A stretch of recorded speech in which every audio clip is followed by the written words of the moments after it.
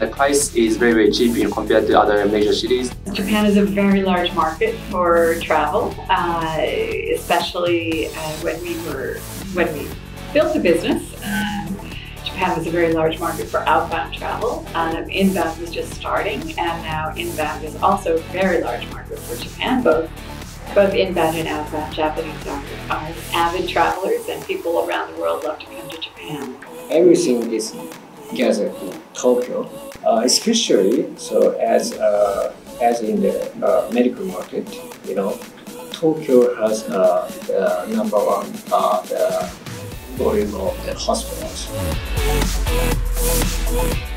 Big challenges when you're running a business, especially as you're getting it going or going in a new direction like we were trying to do, is that everyone is already busy doing whatever it is they're doing, and it's quite hard to make the time to do something new. And so the management support was helpful for us to do work that, yes, we could have done it ourselves, but it would have taken us a lot of time, and we probably would have not done it. It will take time to build up the partnership with a Japanese company.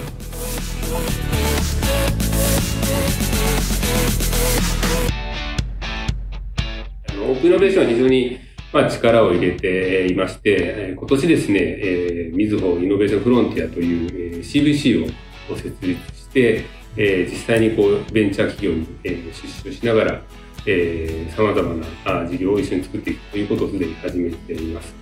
コーナラさんというスキルシェアリングの会社さんがありますけれども、ということは合弁会社を作らせていただくという発表をしております。AI 周りで、どんどん勃興していくさまざまなサービス、テクノロジーをうまく使って、例えば我々の社内の業務の効率化に役立てていく。で、もう一つは ESG ですとかサステナビリティの領域に関する技術だったりテクノロジー、それからビジネスモデルのうちのスタートアップ企業さん、こういったところも非常に注目をしています。で、最後にやはり我々としても無視できないのが Web3 であったりブロックチェーンの領域。東京に関して言うと、そうは言ってもオープンイノベーションのコミュニティというのは結構たくさん存在します。Where we got help from the Tokyo government was actually in helping to introduce us to businesses that we had not worked with in the past. This market research helped us find the volume of the cases here. It's giving us that insight information for the robotics market.